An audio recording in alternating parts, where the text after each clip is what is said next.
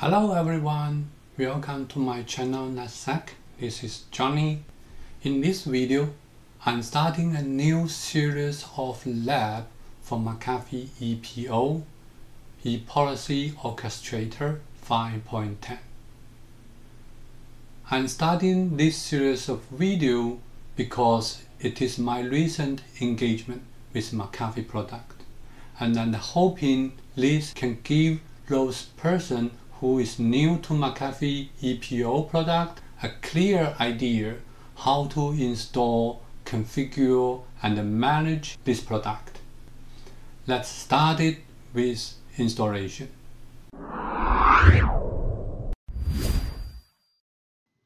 For my ePO lab, this is a basic topology. We will have McAfee ePO installed on 192.168.2.237.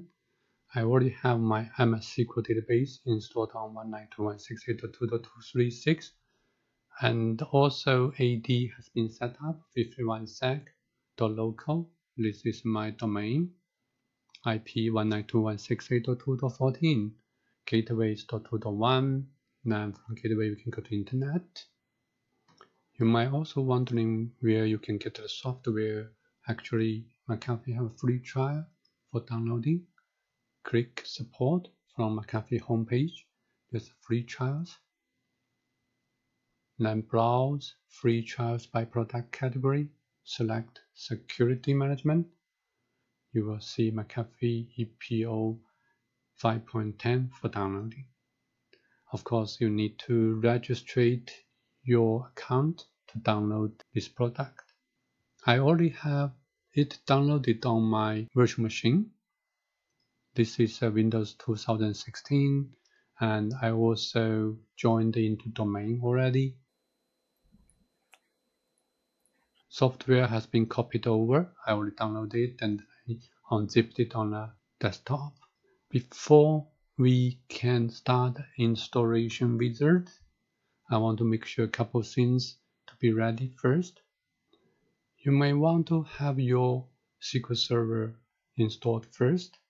If you haven't done that, you can look at the video description and find out the post link how to quickly install MS SQL Server 2016 in probably 10 minutes.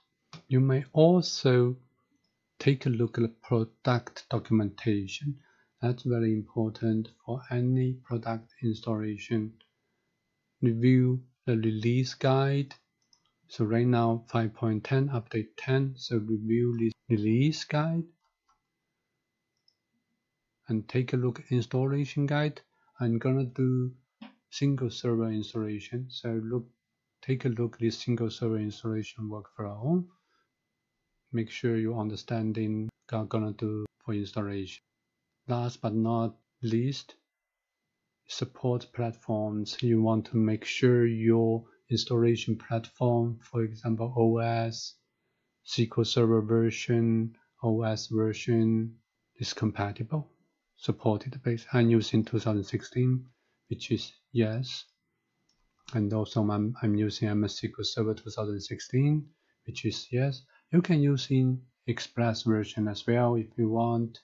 Download in 2017, 16, or even 19 Express, which is free. Just throw into your server, it will work. Once you reviewed all those documentations, you can start the installation. I'm using virtual machine VMware Workstation. I gave it like 8 GB RAM for virtual CPU. You can have 4 GB RAM, that's not problem. I tried that before. Processors, more is better, at least 2 virtual CPU. I already unzipped this, downloaded the installation file. So what we can do right now is just right click, run as administrator.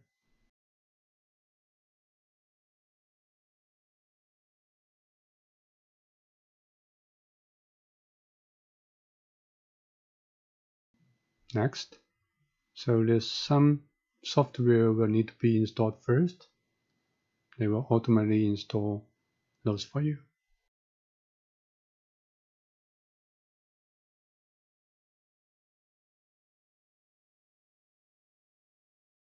Next, it's gonna searching for domain controller. Eventually, it's gonna search for SQL database as well. If you have SQL Server in the same domain, then it should be able to find it. One thing you need to remind, please make sure your SQL Server firewall has opened the port for your EPO to connect into it. 1433, 1434. So unfortunately, McAfee ePO couldn't find a SQL server. We're going to manually do it. Database server, you can put either host name or either IP address. I will put IP address.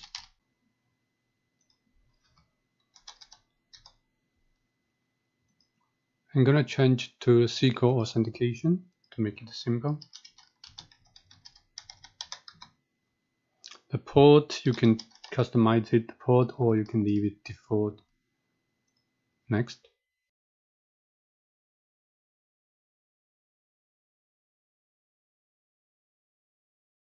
In my previous lab, I already have EPO. Do you want to delete this database?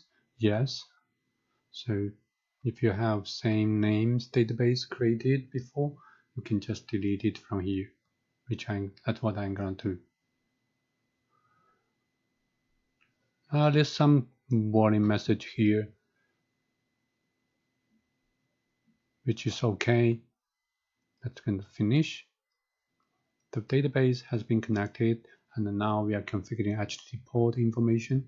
Keep it simple, make it default, go to the next step. Now you need to set up the admin password for your login to EPO. So for me, I'm going to using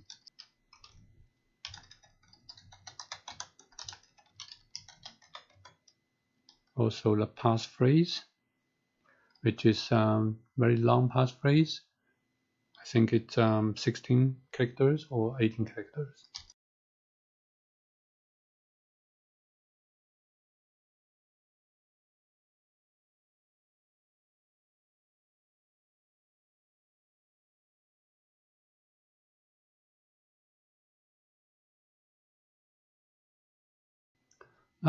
Now you have choice if you have license or you are evaluating this product. Evaluation next. So I have 3 months to play with this product, which should be enough for my lab environment. Okay, accept the TLC and do installation.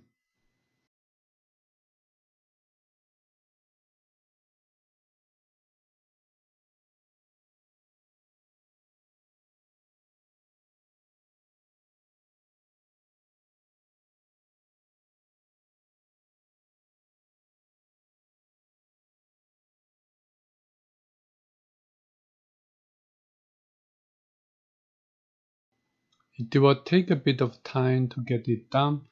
I will pause the recording and come back once it's done. Okay, the installation wizard completed. We can check yes to launch McAfee ePO. The whole installation took probably 20 minutes. By default, they're gonna using IE, which is gonna give us lots of problem on that. Since I already installed the Google Chrome before, we can set it as default. Next time, it can be directly launched. So let's type in username password.